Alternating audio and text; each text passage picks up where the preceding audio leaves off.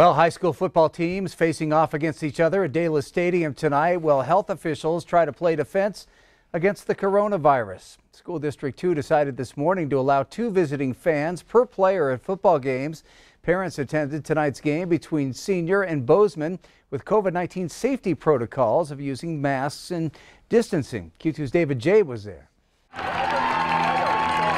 The Senior High Broncs get introduced at Dallas Stadium.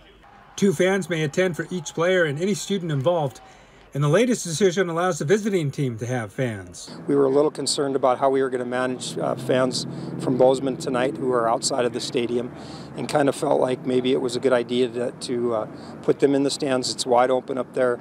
And our experience with our fans over the last couple of weeks has been good. A few less fans in the stands, but a lot of enthusiasm, still a lot of energy out there. And it's important for both the players and the parents to be out here tonight. I'm glad they're allowing spectators. That would have been really tough on the kids and the parents if they hadn't.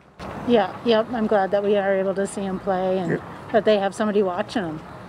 So, yeah, I think it's a good thing. I think it's great that they kind of open it up, but still, being safe. So I'm glad they found, some level ground so that parents can still come out and watch. Outside, students who could not get into the stadium still cheered for their friends. We got a good show out tonight. We weren't really expecting this, honestly. And since we can't go in the bleachers, we thought might as well just go on the fence on Pioneer Park, which is kind of cool. And everyone showed out tonight. We're still getting more people coming, but no, it's exciting. It's better than not watching the game at all. I mean, it's pretty good to watch the friends that you've had in high school and way back, even in elementary, out there playing. The School District 2 COVID-19 protocols have worked so far and could change. Go Bronx! In Billings, David J., MTN News.